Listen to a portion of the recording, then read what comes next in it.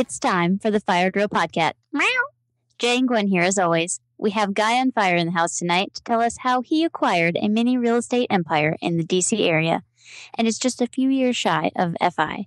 He's also my personal real estate guru whenever I have a problem in my blossoming real estate business. Let's get jiggy with it. Welcome to Fire Drill Podcast, where side hustles, savings, and creativity lead to financial independence. With your hosts, Gwen from Fiery Millennials and Jay from Millennial Boss. Welcome, everybody, to today's episode. I am pleased as punch to have my partner in crime, Jay, in the studio with me today. How's it going? Hey. And today's guest is a very special and hard to snag guest, but we pinned him down and got him in the studio for everybody's listening pleasure. So I'd like to welcome Drew from Guy on Fire. Hey guys, thanks for having me on the show. You're welcome. Yeah, you're very welcome. So tell us a bit about yourself. How did you get into this whole fire thing? How has it been going for you? What have you been working towards? Like, tell us a bit about. Basically, just answer all of our questions in the intro. Definitely. I started working back in 2013, and I didn't know about fire. Had big aspirations to live a baller lifestyle, figure I'd have the fancy car, the big house, the country club membership that I'd never use. But, somewhere along the lines, I stumbled across some of the fire blogs out there and realized, I don't really like all the fancy toys, and I don't need the expensive cars. In fact, I drive a car now that's about 20 years old, and I'm quite happy with it. I've always been fairly frugal, and I started saving at an early age. And I believe Mr. Money Mustache was one of the first blogs I stumbled upon. And, the idea of retiring in my 30s sounded very appealing. And I've always been interested in traveling, and I love the outdoors. And I quickly realized working a corporate job, those two things don't happen as often as I'd like. Yeah, I used to work in an office building that didn't have any windows, so it could literally be hurricaning outside, and I would have had no idea until it was time to go. Wow, that really is depressing. One of the most depressing things ever. Yeah, that's really sad. Yeah, so if you didn't pursue an office job, what do you actually do? So I do work in an office, but I also spend a lot of my time working as a property manager, and I manage a couple dozen properties in the DC area. So I spend a lot of my time outside the office investing in real estate, managing my properties, and I manage a handful of properties for other people. Okay, because I was going to ask, how many of those properties were ones that you own, and how many of them were ones that you're just managing for other people? Yeah, definitely. So I currently own 3 properties. I started off with my first property, and it was really more of a house hack. I wanted to keep my cost of living low, and I ended up saving up a down payment and buying a house with 3.5% down. And I had 2 friends move into the house with me, and I charged them below market rents, and they subsidized a large chunk of my mortgage, which allowed me to live for very cheaply. The DC area is very expensive when it comes to renting. A lot of studios and 1-bedroom apartments are $1,500 to $2,000. So paying a couple $100 a month to own a house seemed like a great deal. How old were you when you first did that? Yeah, so I bought my first house when I was 24. So that's pretty baller. That's pretty baller. So I think a lot of us out there are interested in rental properties. I know you two, that's like your thing that you're doing right now. But for those of us that haven't dived in there, how do you get the confidence to make that first buy? Yeah, so I ended up looking for a property, and I didn't really know what I was doing on the first one. I will be the first to admit that. But I found a place that had multiple bedrooms, and that was one of my criterias. I figured I could live with a couple roommates and have them subsidize most of the cost for the property. And my first home, it was great, a starter home, and it didn't cover all my bills. And I was reading stories about people who would actually own properties that would cash flow and provide them income every month. And I realized that's something I wanted to do. So I started looking for additional properties, and that's how I found my second property. I can say that for me, a good chunk of having the confidence to buy a house is because I had absolutely no idea what I was doing and or getting myself into. So you're saying naivety is the key, just jumping in. Yep. The first one, no matter how confident or unconfident you are, is a learning experience, and a lot of people make mistakes along the way, but you learn from those mistakes and it makes the next one better. So much learning. So with the first one, you convinced 2 of your friends to live with you. But you didn't charge them enough to kind of cover your piece of it? So I didn't charge enough to cover the entire mortgage. The mortgage originally was, I think, $2,400 a month. And then I refinanced down the road, and that reduced the mortgage to about $1,900 a month. And I was charging both my friends $750. So it seemed like a great deal for me to own a house for, $400 or $500 a month. But even if I charged them market rents, it wouldn't cover the entire mortgage. Now that I don't live in that house anymore, I collect a couple $100 a month, but I wanted something that would provide better cash flow. That's fair. So in addition to your 3 properties that you own, you manage other people's property. How did that help with your own property management? So I ended up actually taking on a side hustle and been working for a gentleman who's been investing and managing rental properties for 15 years. Learning from him was very beneficial. He helped guide me on my second purchase, which was a big fixer-upper. But with working with him and learning from someone who has experience, I learned how to find tenants properly. I learned how to buy properties a bit better. I also learned how to deal with the nightmares of all the different dramas that go on with being a landlord. So you'd say having a mentor is key to your success?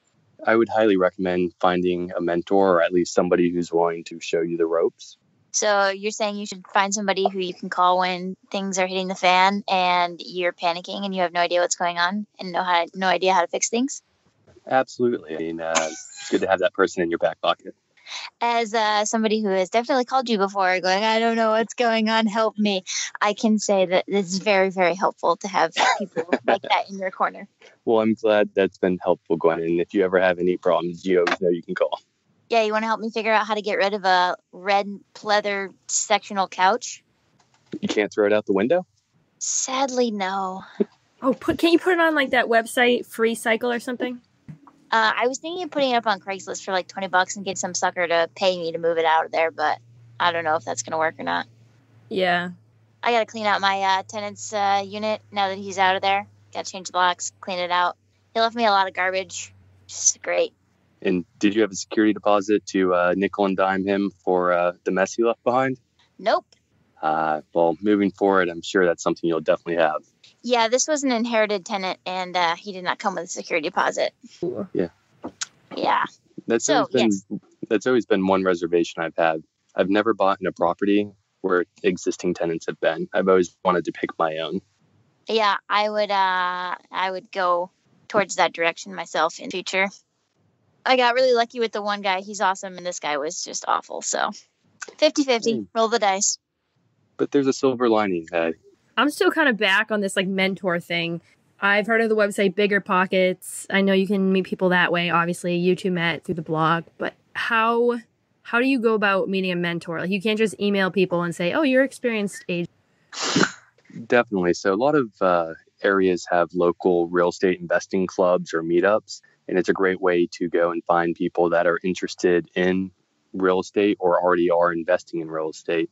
And most people are very open when you talk with them. They love sharing information about their business.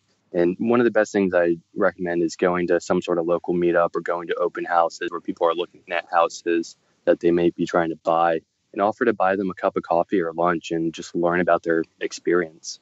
So I can say that I've found mentors in 3 different ways.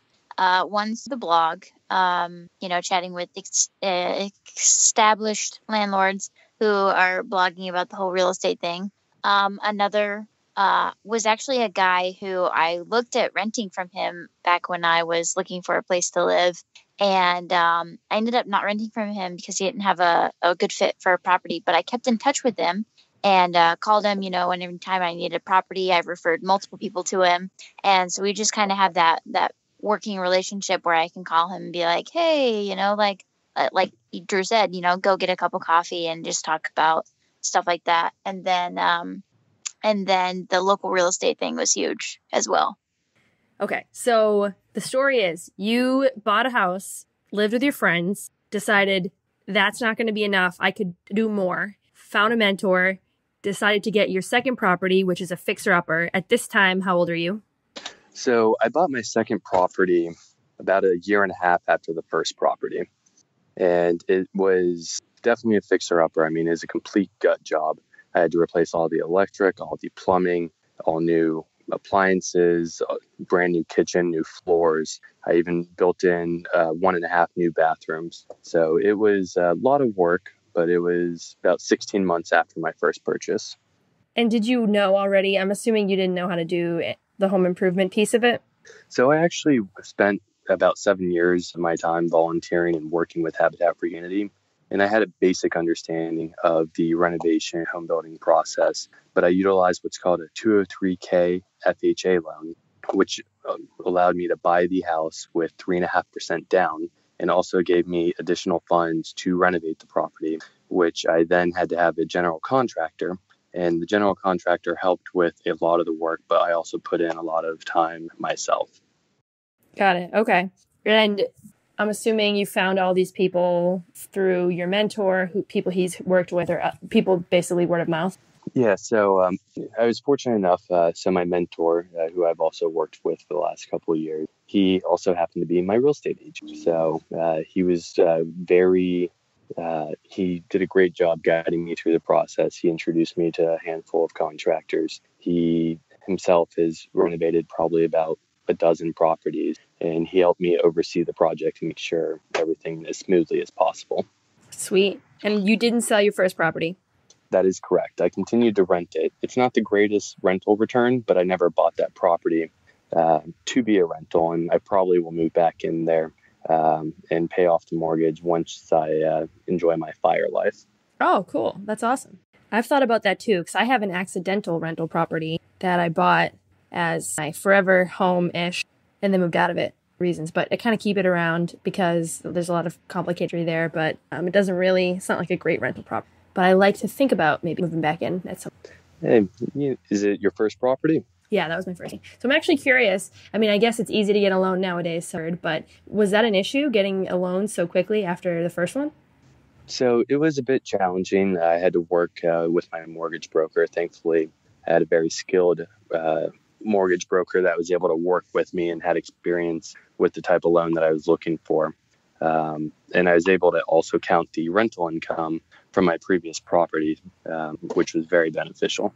Oh, I thought you had to be in the property for like 2 years or something before you count the rental incomes. That's awesome. So typically it does, but they were able to work with the underwriting parameters because I had signed leases and it showed up on my tax returns for the prior 2 years with the way that the calendar fell. Oh, sweet. So there is a partial rental year on one of my tax returns and a full year on the other. So my question is, DC is notorious for being a super expensive city. How did you save up the money for your down payments so quickly? So I was very fortunate with the first down payment. My parents allowed me to live at home for a couple months after graduating. During that time, I was saving as much of my paycheck as I could and also continuing to side hustle. So I was working a couple different side hustles and was actually living on that income and putting away my 9-to-5 paycheck. What were some of those side hustles? So I had 3 main ones at the time. The first one, I was a swim practice taxi, and I was driving this kid in our neighborhood to swim practice, which required me to get up at 3:40 every morning. Oh my As somebody who was a swimmer, my mother would have appreciated having somebody to do that for her. So did the parents not want to do it? Is that what it was? Yeah, so the family was fairly well-to-do, and they were willing to pay somebody to drive their kids so they could keep their normal sleep patterns. So basically you were an Uber driver without the fee. Without the what? I don't know. I don't know. Yeah. Yeah, I was That's cool though. Okay, so you're doing that. What else did you do? So I was driving the kid to swim practice 5 to 6 days a week. And then I also delivered moon bounces, those big castle things kids bounce around in for birthday parties and church picnics. So that was fun. I would do that on the weekends. And then I also did freelance photography for an appraiser. Wow. Okay, so those are 3 random things. I can see how maybe if you knew a family friend or you knew someone with a swim taxi, was that how you got that one, or did you actually go out and find it? So let's see, how did I come? I found that side hustle from a neighborhood listserv. So everyone in the neighborhood signed up on a big email chain, and one of the parents shot the note out, and I said, sure, I just graduated college. I have nothing better to do. Why not try this out? And ended up doing that for probably about 8 months until the kid was able to drive himself. Sweet. And how did you think about the moon bounce one? The moon bounce one, I was doing actually throughout college and for the first year or so after graduating. But how did you even know that was a thing? Like, I didn't even think about that. Hey, Craigslist is a wonderful place to find odd jobs. All right, then. Sweet. I know. So you talked about living at home and saving a bunch of money. I had a similar experience too. When I lived at home, I think my savings rate was like 95% or something. But I only lived at home for a few months, and I also knew nothing about fire or any of this. I think I was just depressed to be living at home. But now I'm grateful. Yeah, it is bittersweet. You know, your roommates aren't the coolest people to hang out with your friends, but they're nice people. Yeah, exactly. Okay, as somebody who has historically had a somewhat rocky relationship with my parents, let me just say that I am jealous that you guys could have the option, because while my parents and I get along much better nowadays, it's exactly because I don't live under their roof anymore. So I'm just gonna note that I'm incredibly jealous right there. Yeah, it's a nice privilege to be able to. Yeah, also my first job was an hour and a half away from them, so there was actually no way I could have lived with them. Yeah, that would have been a commute every day. Yeah, that would have been awful. All right, so you had the side hustles, and then you saved up for the down payment. Did you, this whole time, I forget if you said this, but did you have in your mind that you were trying to do this early retirement thing, or was it more like you just wanted to get into real estate? Yeah, at this point, I was living at home after graduation because I just wanted to get on my feet. I didn't quite know what I was doing right away, where I was going to be working. And then I got a job about a month after graduating school. So I wanted to save up, and I wanted to save for a house, and I put away as much as I could. And I actually walked away from my first property because the home inspection came back, and it would have cost me tens of thousands of dollars to fix the problems at this house. But I was able to find a place another 2 months later, and moved out, bought the place, had my roommates move in, and I wanted to just keep my cost of living as low as possible. But I wasn't aware of fire until probably another year later. Got it. And then did you tell your roommates you guys have to go, or did they find somebody else when you went to the second property? So I signed them to leases, and they were staying in the property. And I actually had a friend of one of my roommates move into my room. So at that point, I moved out, and I was living in the house while I was renovating it, which is not always the most pleasant thing, but it's definitely worth it. And during that time, the old house, the mortgage was being covered, and I had a couple $100 every month extra, which was helping for the renovation.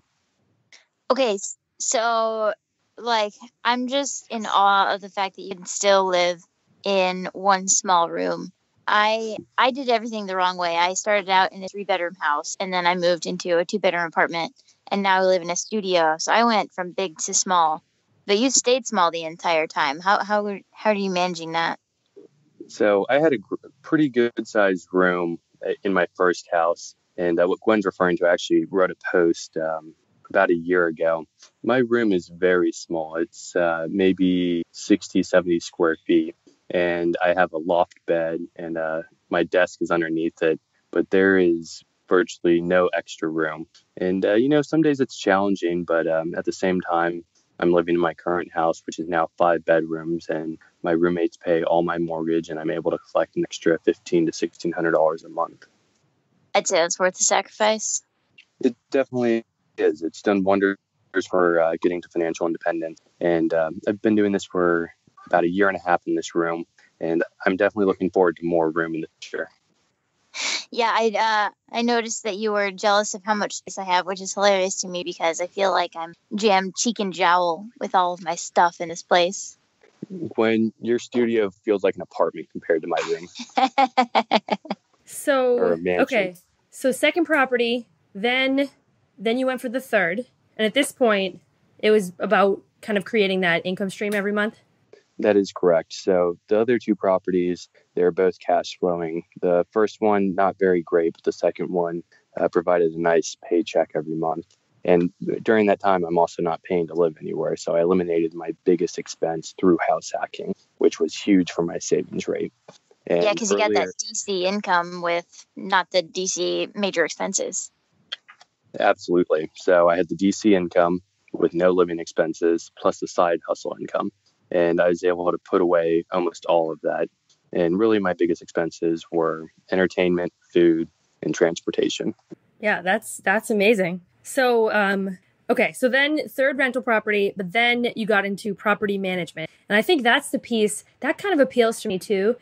Now, can somebody be a property manager who doesn't actually have their own property? Absolutely.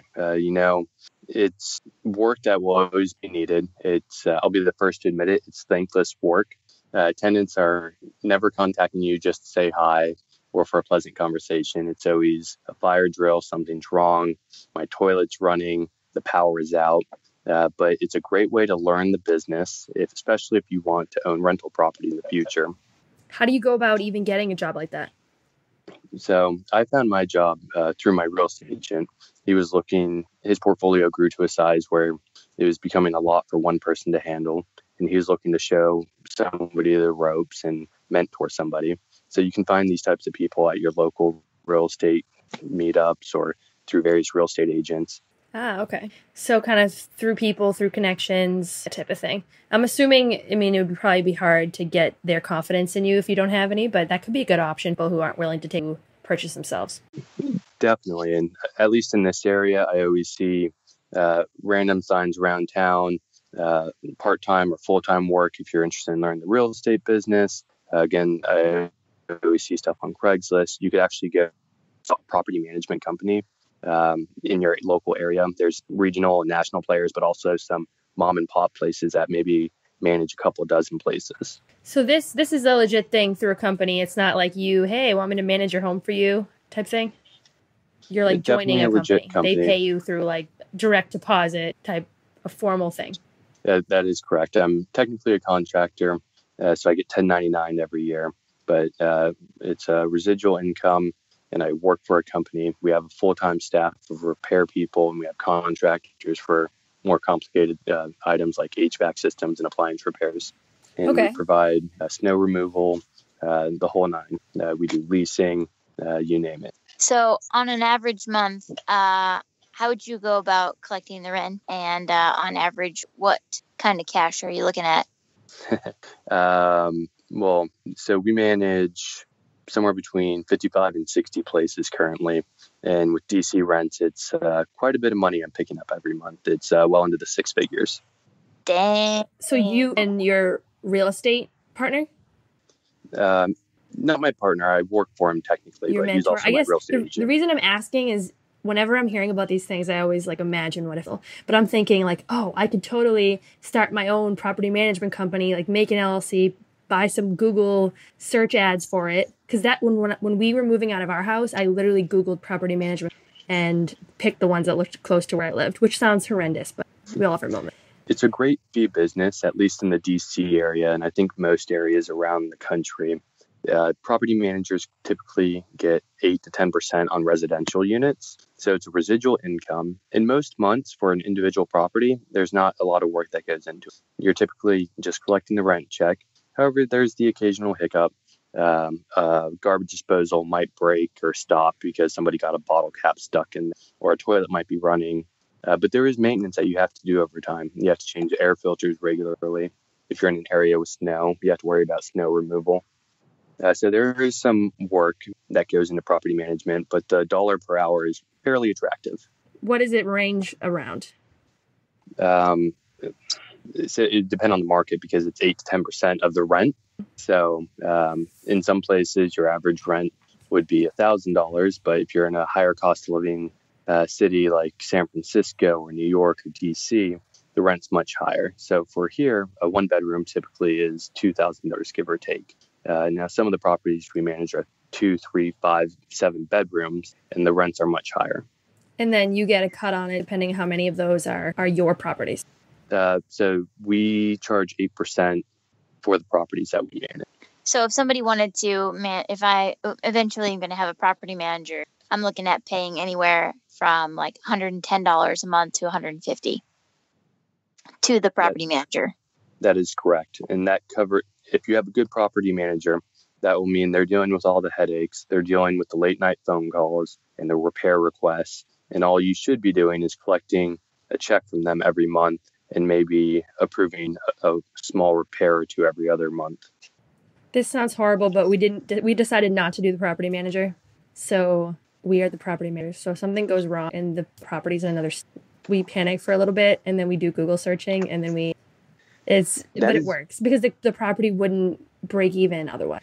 That is very interesting. It kind of depends on the house. I've always been curious about buying out of state because DC real estate is so expensive, but not having boots on the ground or not being there personally, I haven't been able to get comfortable with managing from such a far distance. So how do you typically handle a repair like that?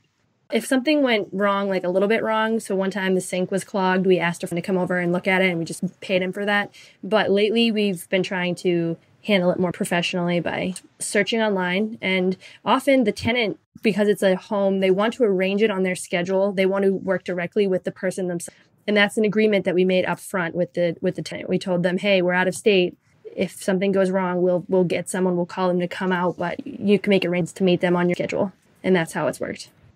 That's great that you have that arrangement. I think not every landlord's fortunate enough to have that, but kudos to you. Yeah, it worked out. I mean, who knows? We have 9 more months for their lease, and then they renewed it once, though.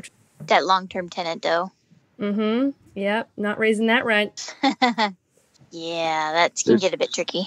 There's something to be said for not having turnover. Sometimes it's not worth increasing your rent to $20 or $30 that you would like to keep the same tenant in place, to keep them happy, and not to risk a potential vacancy. Yeah, I totally agree with that in my limited experience. So you have a bunch of side hustles going on, all this stuff. Have you calculated how many years to FI you actually are? It's a very loose calculation, and I am not as religious as everyone else about tracking my spending, which is something I know it's a cardinal sin in our little No, cult. It's not. I think a lot of us have that. So to answer your question, I don't know how close I am. Something I want to do as I'm freeing up my time over the next year is get a better understanding of my spending. But I am 27 currently, and I just hit a pretty big FI milestone. And Congratulations. Congrats. Thank you. And I think I'm very close and have a chance to be completely financially independent before 30. Nice. So I'm going to pry into that more because we all are in the late 20s, mid 20s, whatever we are age range. How do you know if that's what you actually want? Do you know what I'm saying? Like, you know, when you're younger and you say you want something and then 10 years later you ended up doing something completely different. How are we sure that that's what we want? Are we too young to make that decision? What do you guys think? Too young to make the decision to be financially independent? Okay, when you phrase it that way, it sounds crazy. Well, yeah, but there's no such thing as a crazy question. Appreciate that. I think a lot of people who are older, their reaction when I tell them my plans are usually along the lines of something along like patting me on the head and going, "That's nice, dear." And in their minds, they're thinking, "Yeah, good luck with that. You don't know anything about the world. Wait till you get married, have kids, life takes over, blah, blah, blah." All these things they pop up with.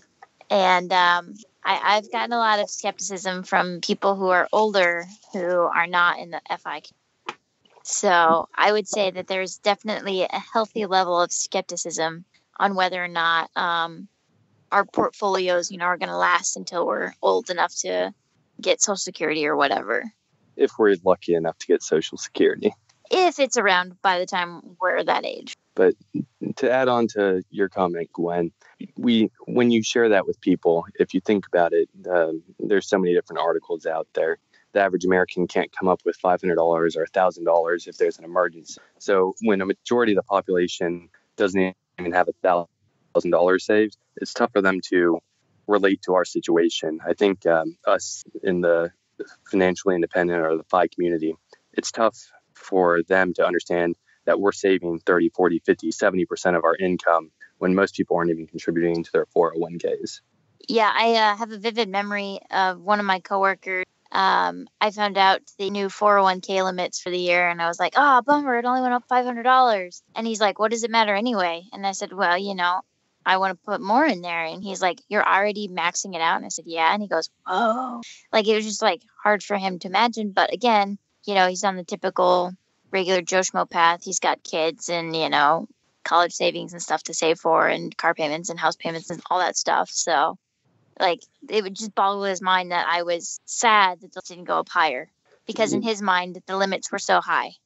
And it just sounds like, unfortunately, his life currently set up to have him stuck on the hamster wheel. You get the car payment, you get the big mortgage payment, and now you're wedded to your debt, and you have to go to work to support those items. And it's really a part of the American society. I mean, we are a consumer-based economy, and we have idolized this glamorous lifestyle that's portrayed in the media. Yeah. So for you, what does FIRE look like? Yeah, so what is it for me with FIRE? I absolutely love the outdoors. I love traveling. And something I realized really early on in my working career was I am stuck at a desk for 8, 10, 12 hours a day. And I was indeed. And I was just not getting outside as much as I wanted to. And I very vividly remember my first year working when we fell back with the time change. And I never saw the sun because I'd get up, go to work early, and by 5, 6 o'clock, the sun was down and I was leaving the office and it was dark. And I love being outdoor. I love hiking. I love biking, and I love fishing. And a lot of these things are great weekend activities if you're not stuck working or stuck catching up on life and doing laundry and grocery shopping. And I really wanted to get back my free time. I want to be able to have the flexibility to go for a bike ride on a really nice spring or fall day and not have to worry about a memo for something I don't even care about in the office. Yeah. Would you keep your properties too? Absolutely. That's going to be a big part of my my FIRE life or my income. I plan on having the properties make up somewhere between 2/3 and 75% of my passive income. With that, I'd also be looking to my portfolio to generate the remaining balance through dividends, and I would also be using the 4% rule. But one thing I'm doing that might be a little bit unorthodox is I also plan on having 3 years of living expenses in cash when I step away from everything. That way I can live off that cash and allow the rest of my investments to grow. On the off chance that we do have a market correction or a recession, I should have a much better chance of weathering that storm and not having to sell anything at a bad time. Sounds like you've got a plan. It's a plan. Now, let's hope I can execute on it. You're going to do it. For sure. So I know you probably write about all this stuff on your site. So why don't you tell everyone a little bit about that? Definitely. So my site is guyonfire.us, and I definitely write a lot about real estate. I have a monthly report called the Landlord Report that goes over my rental property portfolio. There I share my rents that I collect, my mortgage costs, and any expenses that may pop up, repairs or maintenance items, and an occasional good story. Anything from raccoons, termites, and bed bugs, broken sinks, all those fun items that landlords occasionally might have to deal with. Those don't sound fun or good, by the way. They're not fun and they're not good, but they are problems that can be easily addressed. They're small things to worry about. Exactly. Don't sweat the small stuff. Exactly, Gwen. You don't sweat the small stuff, and it's all small stuff. I mean, Gwen, you have such a positive mentor. So one of the things that we like to do on this podcast is ask everybody the same question at the end. So, what is your wildest dream? If you could do anything in the world, what would it be? I want to take at least a year off and travel the globe. I have a lot of places and things I want to see and do. I'd love to go hike the AT or the Appalachian Trail. I really want to go climb Mount Kilimanjaro. Want to spend some time in Southeast Asia. So we live in a big world, and I just really want to go exploring. There's a lot of places that I've dreamed about seeing, whether it's on TV or just reading about it through books. And I really want to check out what there is other than our country. That's awesome. Mount Kilimanjaro would be so cool to go see. Yeah, that's pretty adventurous. That's amazing. Well, maybe your blog will turn into real estate and travel once you... I definitely plan on sharing my travel journeys once I get there. Sweet. So if somebody wanted to ask you real estate questions or plan a trip with you, how could they get? Definitely. So they can send me an email, guyonfire.us@gmail.com. They can also tweet me at guy_on_fire, or they can comment on my blog. Awesome. All right. Great. Yeah, we'll be sure to link to all of those in the show notes. And thank you so much for coming in today and letting us pick your brain. Appreciate it. Absolutely. It's been an honor. Thank you. Thanks for listening to today's episode. Go to our website, firedrillpodcast.com, to continue the discussion and get the link to our private Facebook group. If you like us, leave us a review on iTunes. If you're like me, you have no idea how to do that. So, in the podcast app or in iTunes, search for Fire Drill Podcast, find it, click the reviews tab, and write something to make my mother proud of me. We read every single review and want to say thank you from the bottom of our hearts for making this podcast possible.